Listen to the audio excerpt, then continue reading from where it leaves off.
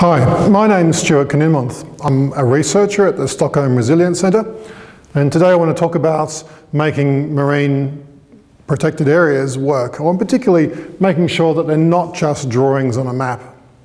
This is part of an international collaboration from researchers all over the world. As the world's population has increased, the pressure on the coastal environment, and particularly the coastal reefs, has also increased. And one of the tools to help try to manage that pressure is marine protected areas where fishing is reduced or restricted. The question that we need to have is this going to be sufficient protection? At the moment, we only have 2.8% of the ocean is officially protected, and they want to have 10% by 2020. However, is just an area statement any use? Do we need more? Have we got to think about this a lot more than just the amount of area? And we feel that we do. We went out and we surveyed all of those areas, and we looked at all the fish. We looked at biomass of the large fish and the small fish, and also the species richness of the large fish and small fish. And we also kept a good view on what was happening with the sharks, the gropers, jacks, and the damselfish. We also looked at the marine protected areas. We looked at 87 of these reserves. We looked at what type of fishing happens there, whether it's no take or whether you're allowed some fishing. We looked at the enforcement. How well was it being governed? Were people being forced to not fish, to not break the rules?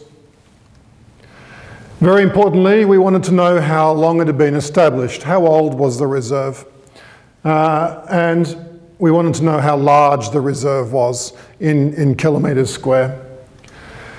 Another fifth feature is its isolation. We wanted to look at each of the reserves and see if in fact they were isolated by, say, a sandy area or a deep water, which stopped the fish from moving within the reserve and out of the reserve. So in general, we can say that for each of these reserves, there's a no-take, enforced, old, large, isolated, essentially what we're calling Neoli features. These make up reserves that are very effective. They work. And this is some of the results that we found when we looked at all those fish counts. We found that the biomass of all the fish, for the first areas that only have a couple of different those Neoli features, so it might be that they only have, say for instance, some size, or they might have some enforcement. If they only have 2 or 3 of these, they were no more effective than areas outside. And in fact, 57% of the reserves that we looked at were no more effective than the fished areas next door. But, and this is the good news, as soon as the number of these Neoli features increases 3, 4, and 5, we see a dramatic increase. So the increase for biomass, particularly biomass for the large fish, the ones that are being hunted, it's a bit obvious really, but the dramatic increase wasn't so obvious that we're seeing 5 times as much fish in these reserves. We're also seeing twice as many species in these reserves for the reserves that have 4 to 5 features.